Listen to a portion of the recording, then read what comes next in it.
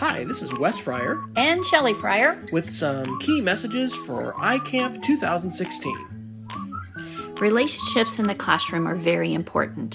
No matter what content you teach, no matter how you're teaching it, it's the relationship you build with the students that will have the longest lasting effect in their lives and yours. Creating is learning. Give your students opportunities to create, to make, to build, to design, to invent. These are the experiences that stick with students. Students need a place to show and share the things that they're learning in the classroom. Digital portfolios are a great way for students to show academic growth and to be able to share with parents, mentors, and volunteers the things that students are learning inside the classroom. We want to encourage you, with permission of course, to share your students' work. This is one of the most important ways that we're inspired as teachers when we see the work of students and other teachers in other classrooms. Just like kids like to play in a sandbox, students need a time to play and explore in the different apps available to them.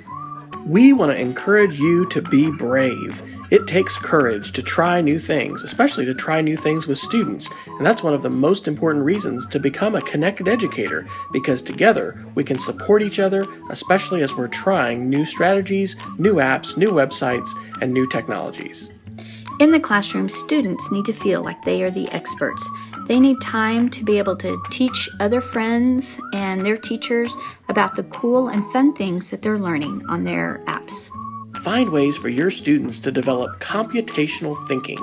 Apps like Hopscotch for coding provide great opportunities for students to learn problem solving and to have agency over their device, not just playing games or watching videos, but actually creating the games themselves and sharing them with others.